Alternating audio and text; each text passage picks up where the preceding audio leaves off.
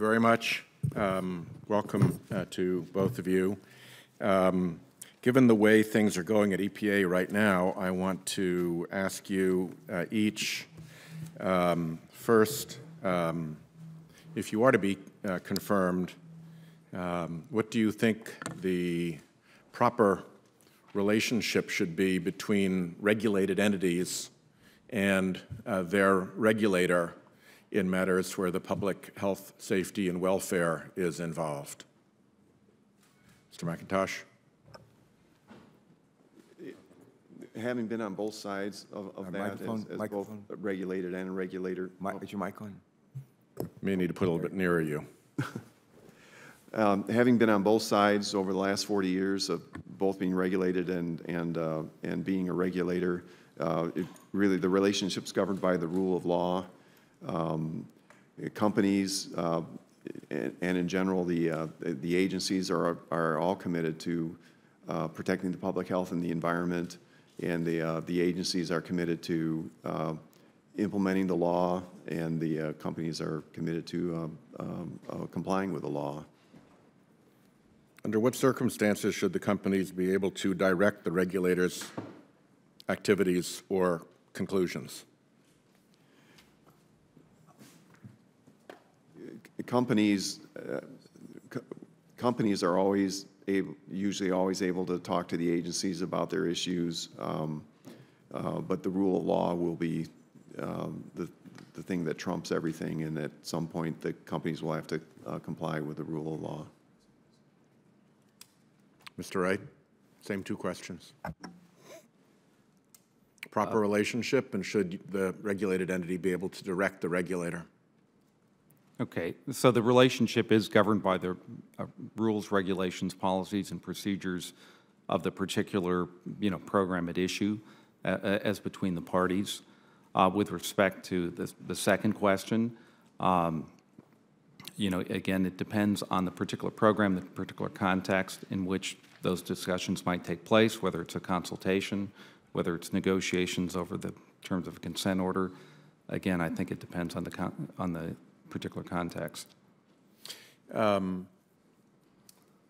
like to ask each of you to say something about the concept of regulatory capture.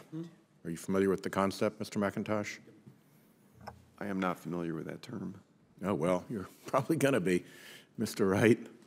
I'm also not familiar with that term. Okay. So assume that you are in office. What do you think is appropriate regarding having your professional staff run personal errands for you, like lotion producing or used hotel mattress seeking? Mr. McIntosh? Again, I'm not part of the agency. Should I be confirmed, and I hope I am confirmed, I will follow and committed to following all the guidance of our ethics officials and all the rules and regulations that govern us carrying out our official duties. Will you ask your official employees to run personal errands for you? I will follow all the ethics rules and regulations of the agency. Huh, I would have thought that would have been an easier question to answer. You, Mr. Wright?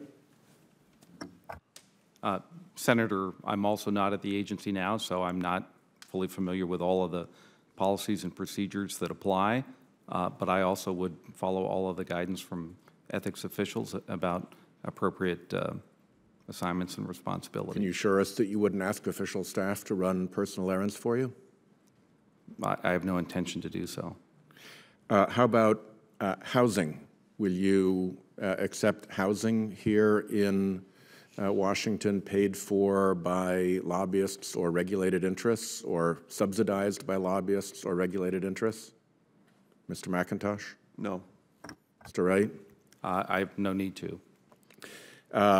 With respect to travel, are you willing to fly regular coach, or will you demand first-class travel? Mr. McIntosh?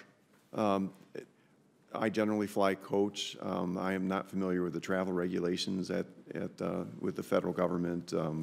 I am with Ford and the state government, but I will commit to following the regulations. Mr. Wright? Senator, I'm also not familiar with the travel regulations coach is fine, but I don't know, there are other provisions for different circumstances. Will you give? Could I just interrupt for a second? I would just observe sometimes the train works too, so, for what it's worth. Will you give your professional staff a list of travel destinations that you would like to visit and tell them to find something for you to do there so that you can go visit your desired travel destinations? If confirmed, my understanding is I'll be required to set up official visits throughout the world, and again, I'll follow all the regulations of the agency and the government, as well as the ethics officials' guidance. But you'll be doing that based on official needs, not your desire to go visit places. My job will be to plan official visits. And based you on won't be official needs. making pretext visits to places you simply want to go see at taxpayer expense. No. Mr. Wright? My answer to the question is no. Thank you. My time's expired, Mr. Chairman.